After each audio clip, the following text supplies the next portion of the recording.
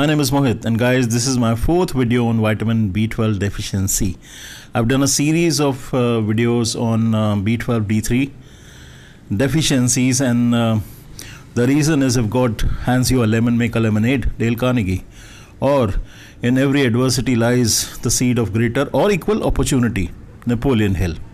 So I'm actually turning my bad experience into a learning experience for you guys.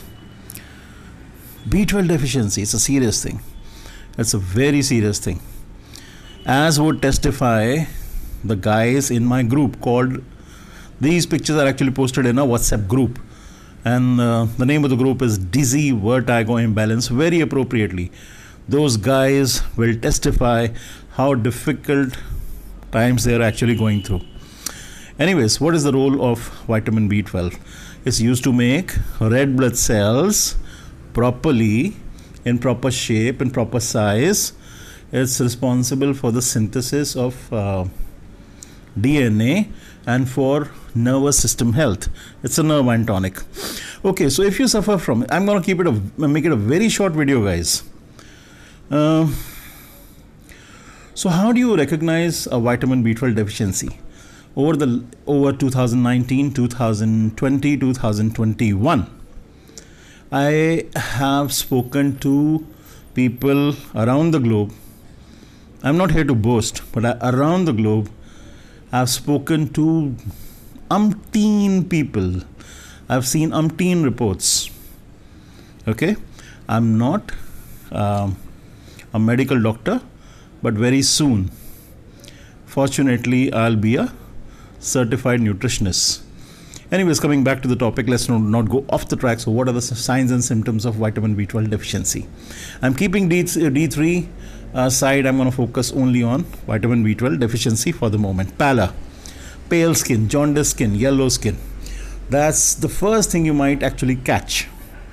So as you can see here, okay, see the difference. This one on the left hand side is right, left is right, and right is wrong. I hope you're getting what I'm trying to say. So this one on the right is actually jaundice skin. It's possibly, not always, a sign of vitamin B12 deficiency. The same, you see that there are two faces. The one on the right is actually, there is a pallor there, the jaundice skin. So that's a symptom. Okay, see the third picture. Jaundice skin, yellowish tinge, pale skin, milkish skin. That's a symptom that you're not properly making the red blood cells, not making them in the right size. Maybe they're too big, too weak, too fragile, and yeah, that's it. The other main symptom of vitamin B12 deficiency is numbness and tingling in your hands and feet, especially while sleeping. Okay, so the first picture, second picture, third picture, fourth picture are actually saying the same thing. Weakness. Now let's talk about weakness. So these two ladies, girls, ladies, whatever, have just woken up and they're still feeling tired. So feeling tired all the time, feeling weak all the time, muscle weakness, fatigue. I'm sorry. So that's a symptom. Dizziness. Now bouts of dizziness or perpetual dizziness is another symptom. So you feel lightheaded, disoriented, not being able to grab what's going around you. So you're losing touch with the consciousness. You're not making too much sense of the surroundings. Okay, so that's dizziness. So feeling tired all the time. As you can see, this female is actually not able to focus. So not able to focus, not able to concentrate, memory lapses, symptoms like dementia, Alzheimer's. Okay, so you have a hard time doing your work, doing your job. Anything that requires mental concentration, effort, focus, you're not going to do it properly. Okay, there are a few pictures I actually missed, which were actually lack of focus, eye problems, focus problems.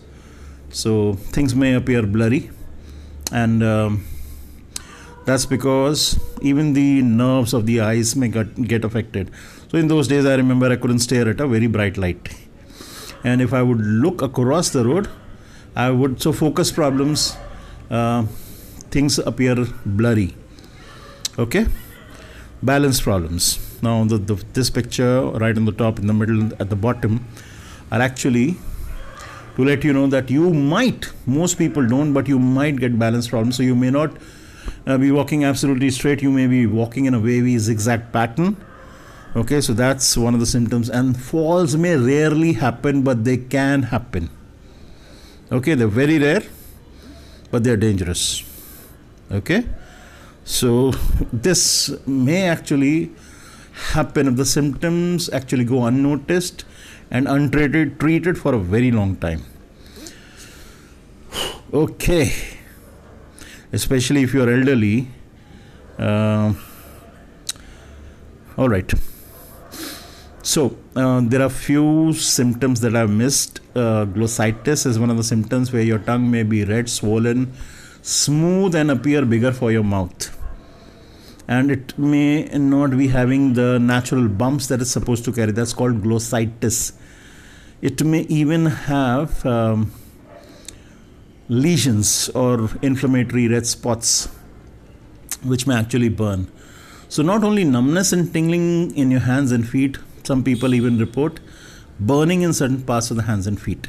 Negative thinking, feeling depressed, feeling anxious, and maybe I'm battling with the idea, can vitamin B12 deficiency actually cause a nervous breakdown to the extent of a panic attack? Because keeping everybody anonymous in the group, there are few people in the group, there are few people who were in the group. I've spoken to so many people, and what should I say, 80-90% actually report a panic attack sometime or the other. Okay, so most people report negative thinking pattern, and even suicidal thoughts. So basically nervous system goes for a toss. Okay, let me just retrace the images for you. Balance problems, focus problems, memory problems, memory lapses, feeling dizzy, vertigo, imbalance, okay, feeling tired, weak, pallor, glossitis, negative thinking pattern, insomnia. So I was just speaking to somebody, again keeping the anonymity alive, and that person was telling me that he was sleeping 7 hours in a day, is now struggling to get 4 hours. Okay, some people report, many people report of chest tightness, chest pain, palpitations, and give me a minute, let me just recall if I'm missing anything. Many people report bloating, belching. Okay, so I can't recall everything right now, but it'll actually help if you come to the group, if you be a part of the group. And I'll write in the description below, in the comments, the first comment below, which I might pin, how do you come in the group? Okay, and so guys, I hope this information was actually useful, and I would like to tell you that this problem, vitamin B12 deficiency, doesn't come in a day and doesn't go away in a day or a week or a month. You need several months, maybe as much as 3 to 6 months to overcome this problem. So guys, connect with me, and we'll have a fruitful conversation. You have a good day, a good night, a good evening, whatever. Take care. Peace.